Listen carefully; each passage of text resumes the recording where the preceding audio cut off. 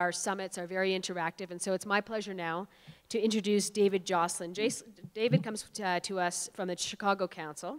He has over 40 years of international development experience with expertise in designing, managing, monitoring, evaluation of programs in rural and agricultural sector and development, emergency and disaster relief, and reconstruction. Wow. Dave's career includes senior and technical management positions with USAID, Peace Corps, the Inter-American Institute of Cooperation on Agriculture. I really prefer, I prefer the acronyms actually, IICA. The private sector consulting firm of International Resources Group, IRG, and of course the Chicago Council on Global Affairs. David, please come and have a seat, and I will turn over the session to you. And for the remainder of the afternoon, Dave is going to lead us through a series of panels, so welcome.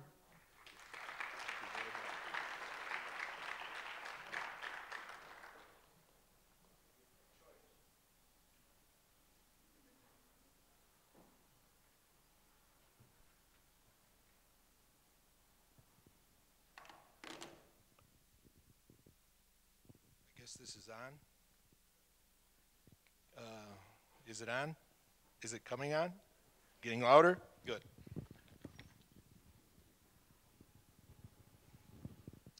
Thank you very much, Farah. We're going to be, as Farah said, a little bit more leisure the rest of the day. So relax, sit back, and think. This is a great pleasure for me to be invited to help with this incredible event in the presence of so many experts on food security. I'm involved in this important issue because of my relationship with the Chicago Council on Global Affairs and some of the things I've done in the past. Let me tell you a little bit about the Chicago Council. Before I ask the first panel to come up, let me just give you a little bit about an experience of a private effort, and this is in the United States, to make change in the area of global agriculture, especially global agriculture policy. The Chicago Council is an independent, nonpartisan organization which is committed simply to providing a safe space for discourse on global issues. In 2009, because of the price spikes and the food crisis, as some people refer to it, and because there had been 20 years basically of neglect in investment in development of global agriculture, the Chicago Council produced a benchmark report which was titled Renewing American Leadership in the Fight Against Global Hunger and Poverty. The title explains what our thinking was. Our thinking was going way back when the United States, with many partners throughout the world, really did take a leadership role throughout the period of the Green Revolution in many successful global development activities. This report actually led, along with other efforts and influences, to the U.S. government making a commitment to long-term effort to alleviate the burden of food insecurity felt by millions of poor around the world. It won't surprise you to know that this study called for increased public sector investment in agriculture research, education and training, infrastructure, and institutional strengthening. It also called for policy changes and strengthening of foreign assistance institutions. And it won't surprise you to know that it had a very strong focus on gender equality and the role of women in agriculture. And you'll be less surprised when you know that one of the co-chairs of the expert group that put that document together was Catherine Bertini, who had been Executive Director of the World Food Program for 10 years earlier. It seems, just as an offside comment, it seems that if you want very strong speakers and very strong people working on nutrition and agriculture and hunger alleviation, one first place to turn is, as Farah has done, to the World Food Program. In 2009, the United States government joined its G8 partners at L'Aquila to commit significant resources to agriculture development and food security. And subsequently, in 2010, the U.S. government created the Feed the Future initiative, putting in the field its commitment to food security. Since then, the Chicago Council on Global Affairs has produced 2 progress reports because we've been challenged to hold the U.S. government's feet to the fire on their commitments on food security. So each year we put out a report card on how well they're doing. 2 years ago, they weren't doing very well. Last year, they were doing a bit better. But in 2011, we released a document called Girls Grow, a vital force in rural economies. I think y'all have been, it's been suggested to you as one of your reference materials for this summit. Now that report was based on the recommendations of a task force, again, co-chaired by Catherine Bertini. And I think a quote from that document really tells it all. In the front page, I think you'll see the quote, "If you want to change the world, invest in an adolescent girl." Now that's what we're about today. That's what we're about this week.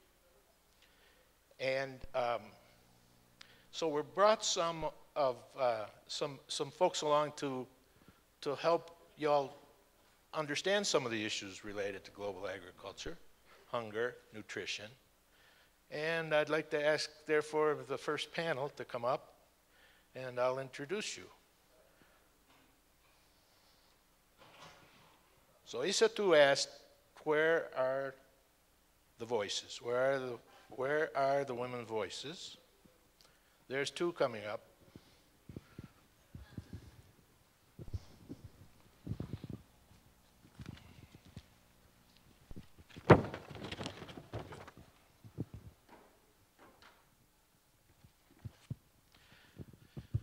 The subject of the first panel is the impact of empowering women farmers. You've heard a lot about empowering women farmers. Now, the 2 panelists with us today, Susan Bradley from the United States Agency for International Development and Jenny Klugman from the World Bank, work for 2 institutions that are extremely well known for studying things, counting things, reporting on things, publishing information about topics, about everything under the sun in the developing world.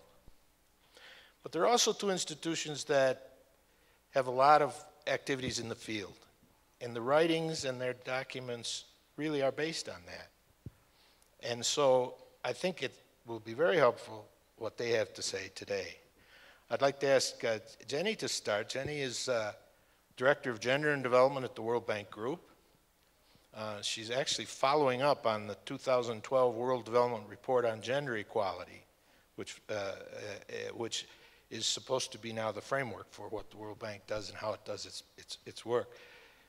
If you look at her bio, and I won't go into it much further, you'll find that she is a prolific writer on a broad range of issues, and she has a PhD in economics.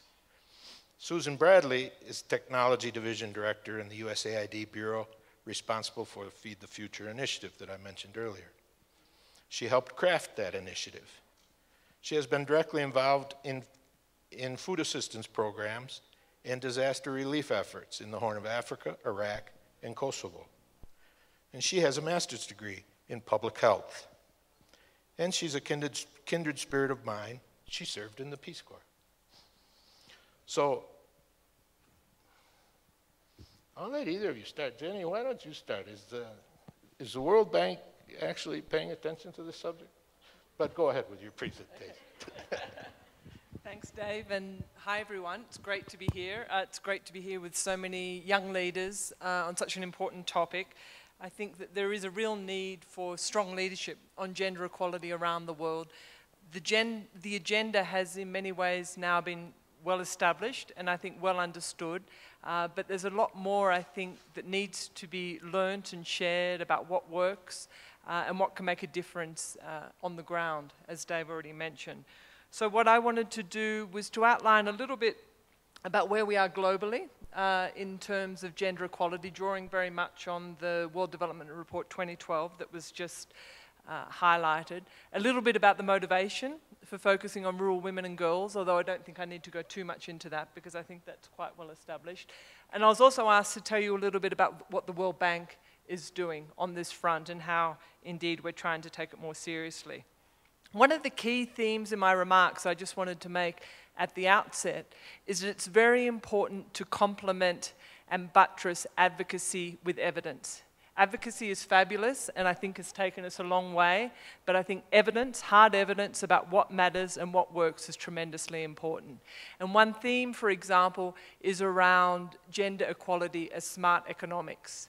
That's a slogan, if you like, that emerged from the work that the World Bank was doing over the past several years, showing the economic benefits to investing in girls and women.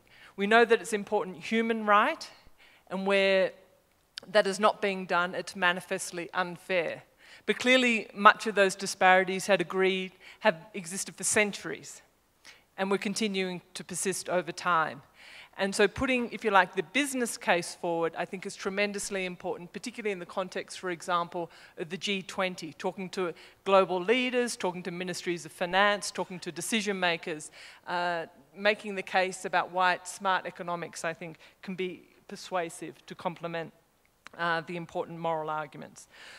So if you look at the World Development Report, and I'd encourage you to do so, it's an important reference document, I think, drawing together a lot of evidence from around the world. We see enormous progress. And let me just give you one example, and that's to do with education. And what we've seen really over the past 2-3 decades is a very rapid closing of gaps in primary and secondary education around the world. And indeed, there are more women enrolled in college today, globally, than men. So there's been enormous strides there. And let me just give you a couple of examples where the World Bank has been involved. In Punjab, in Pakistan, the bank worked with the government to increase the enrollment ratio of girls from 74 per 100 up to 85 in just a couple of years. So important investments were made which enabled a closing of the gender gap. In Ethiopia as well, between 2006 and 2010, the ratio of girls to boys rose from 76 to 91 in just 4 years. So that gives you a sense of the very rapid scale of progress, pace of progress which is possible. But if you look at the World Development Report, and indeed if you look at the world around us, you'll see the persistence of gaps. And let me just highlight some of those which were underlined in this report. One, which is not on the agenda for today, but I think I would be remiss in not mentioning, is the issue of missing women and girls. There are almost 4 million girls and women who are missing. They're not born due to sex-selective abortions. They're dying at higher rates as children before the age of 5, and they're also dying during reproductive years. It's almost 4 million women and girls annually missing from the global population. That's one, I think, egregious gap that we need to have, at least in the back of our minds in these sorts of discussions. Secondly, are the earnings gaps. The average now globally is that women make only 80 cents for every dollar that a man makes. And in some countries it's actually much worse. So for example, female farmers in Nigeria make about 60 cents for every dollar that a male makes. But as we know, and as we've already been, I think, persuasively kind of told about, given equal access to productive inputs like land, credit, seeds, and so on, women actually produce or is equally productive as men. And then finally, and I think this is just to put it on the agenda here, I think it's the focus for tomorrow's discussion, is the issue of gender-based violence. The estimate which is presented in the World Development Report is that over 500 million women will be abused over their lifetime. So again, this is, if you like, the broader picture. And these are major issues for the World Bank because they matter intrinsically for development, but they also matter because they're a real drag on development over time. And as we've also heard about, where these gaps are addressed, it benefits not only the individual women and girls themselves, it benefits their families, including the boys in the families, economies thrive, institutions function better, and so on. So let me go into some of the things that the World Bank is doing now to follow up on this. I think it's fair to say that the bank is ramping up its efforts in these areas. I joined the bank actually 20 years ago. Now I worked originally in Russia and Central Asia, lived in Kenya for some years, worked in Ethiopia and Sudan. I worked mainly on poverty and inequality issues. I think it's, if I be entirely frank, I think it's fair to say that gender was not front and center at all the efforts that we were undertaking, but now we have major corporate commitments and targets to meet in terms of promoting gender equality. So last year alone, over $25 billion in operations were allocated to projects which are gender informed. And that means that the operations took gender seriously into account in the underlying analysis to work out what makes sense for the operation, in the content of the operation, the types of interventions which were included, and all the monitoring and evaluation arrangements. So that's a major investment. It's almost 700 projects every year all around the world. And I'm also happy to say that agriculture and rural development is, of course, just one of the sectors we work in. We work on infrastructure, education, health, and a whole private sector development, a whole range of areas. But actually, agriculture and rural development have really been leading the way at the World Bank in terms of this work, in part because of the experience, I think, in working with communities on the ground, helping to identify the problems. It naturally comes to the surface. Land reform is one area that we've been supporting. I think it's going to be a topic with much more expertise than I have this afternoon. But we do know that women are disproportionately disadvantaged when it comes to land ownership. And I think the estimate's around 15% of farms are owned by women around the world. And in general, the farms that they own, for example, women-headed households farms, tend to be smaller than those owned by men. But when we see the benefits of reform, we see those in several ways. One, for example, is increasing income earning opportunities for women. There's a project and there's an initiative next door from here in Nicaragua, for example, where investments in land rose by some 35% when women were given joint titling to land. So that shows some of the ancillary benefits. It also improves women's say in household decision-making, and that's also been found including in Nicaragua. So that's one kind of set of programs and projects that the bank has been supporting. I just wanted to mention one other strand of work just in these initial remarks, and that's the Adolescent Girls Initiative, which has been going now for, I guess, less than a handful of years. It's a partnership with the Nike Foundation. It's currently being piloted in 8 low-income countries around the world.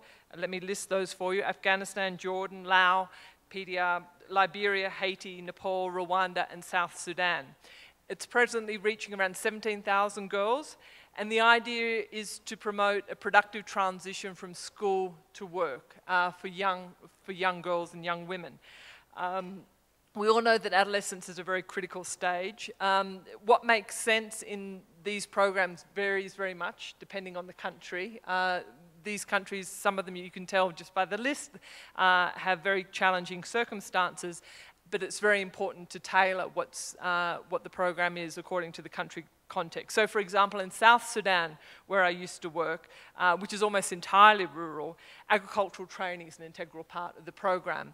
And an important part of the program as well is having girls' clubs. And the early evidence from this initiative is indeed very positive. And many of the girls who are going through this program are choosing livelihoods training, agricultural training as part of the program. So just let me kind of finish up with 3 key messages to leave on the table for the discussion. And this is very much drawing on the experience that we have from around the world. One is about the importance of women's access to land ownership and agricultural inputs. I think that we know that that makes an enormous difference, and that can unlock a series of other steps combined with kind of the broader changes which are needed. which I've not talked about yet, but I think will come up in the discussion. I think the second point that I want to make relates to the process and women and girls' involvement in decision-making and how that can make a difference. So this can take into account their concerns and priorities. And then finally, and this is echoing a theme that's already come up very much in the discussion so far, is about engaging both women and men for the success. That's very important. So I've given you a range of examples trying to give you a sense of the possibilities which are around and we see in practice around the world. But I do want to leave you with one closing thought, and that's that closing gender gaps is not something that the World Bank can do alone. It requires enormous energy, enormous efforts at the country level, and domestic political commitment is key. We've already heard, I think, some allusions to the importance of political economy. And the international community and agencies like the bank and like USAID can't substitute for the lack of political will at home. And so I think that's a key area where I think your discussions might fruitfully focus. The World Bank can complement certainly those efforts. We can help to generate the evidence which is needed. We can help to finance the investments which are needed. We can help to share the knowledge from around the world.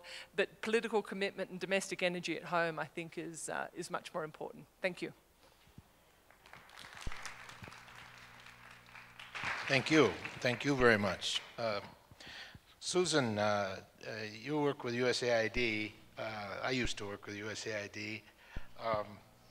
I note that USAID has produced this Women's Empowerment in Agriculture Index. I know you've come with several ideas to present, but hopefully you'll mention that one, that index somewhat in your presentation. If you don't, I'll ask you about it. There's a disadvantage with being sort of the last person to talk, because I heard Isatu talk about a third of the things I was going to mention, and now Jenny's pretty much finished it off. Thank God for the Women in Agriculture Empowerment Index. I do want to take one step back, because I think some of what we've heard deserves reinforcement. We were actually guided not to throw too many statistics at you, but there are a few of them that really serve to explain why this is such a critical topic.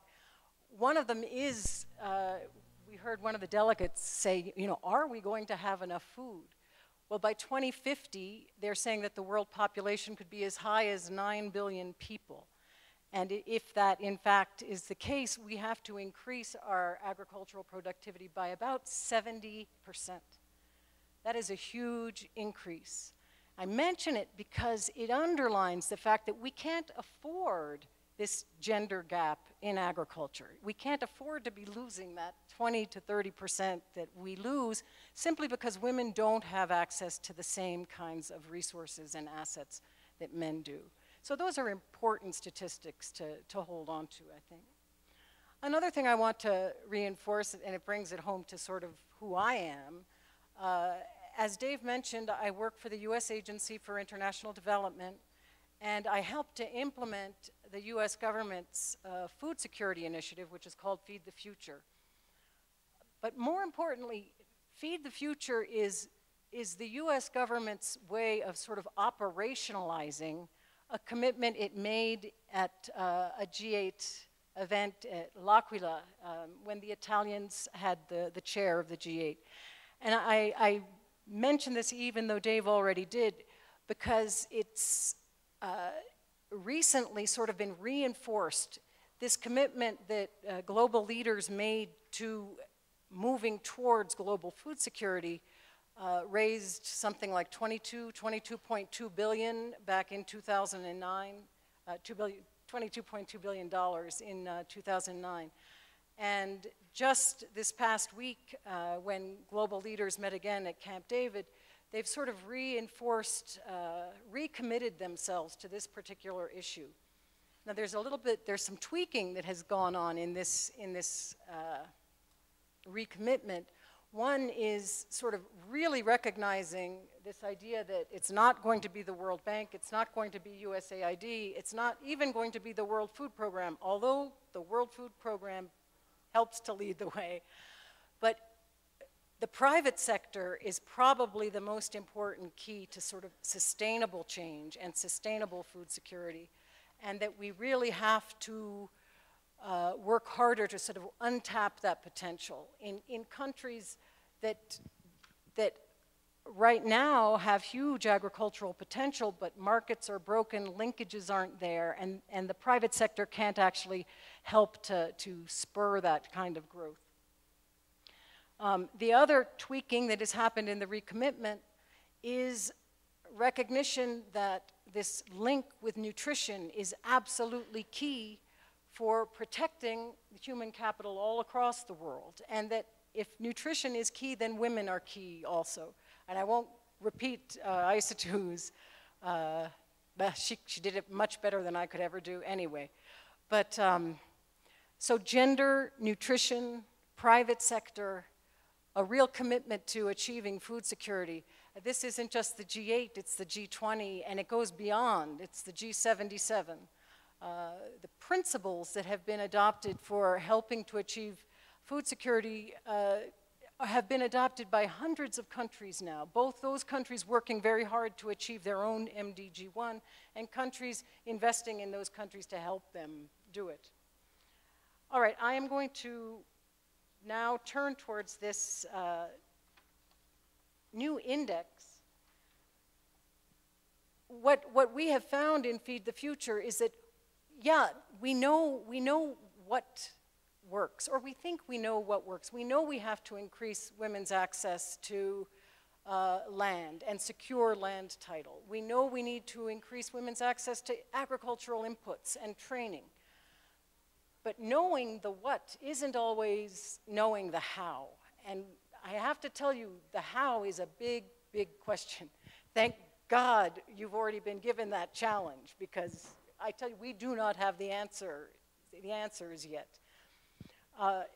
One of the things we at USAID are doing with partners, we've been working with the International Food Policy Research Institution, IFPRI.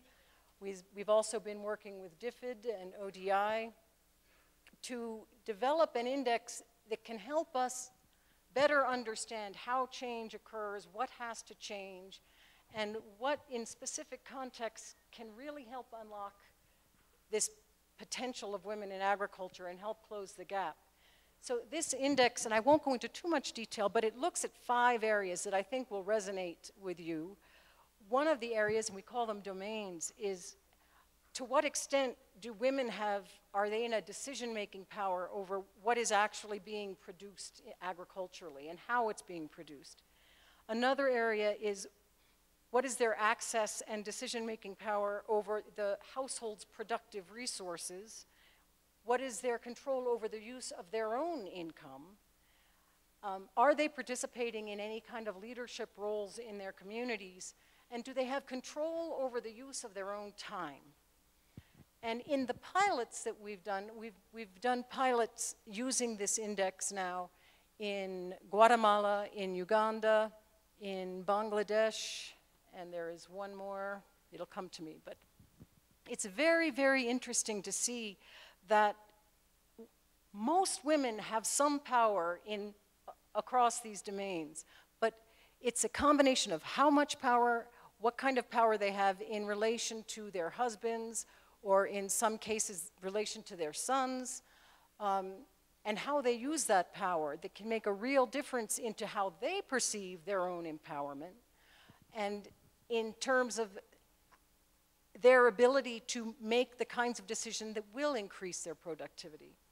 So we're hoping that by establishing good, solid baselines, we'll be able to measure change, and that will help us get to what Jenny said, which is have that data, that sound evidence to be able to bring to the country governments that we're working with, the international partners that we're working with, to say, listen, this is what is happening in your country. This is what's happening right here. And this is what happens when you provide this kind of training. Or this is what happens when you establish better dialogue at a household level between a husband and a wife about using the income that's being generated by the female in the household. We're just at the beginning of this process. We'll be working with the World Bank, we'll be working with the World Food Program, with FAO, hopefully building up a good, sound number of partners that are using the same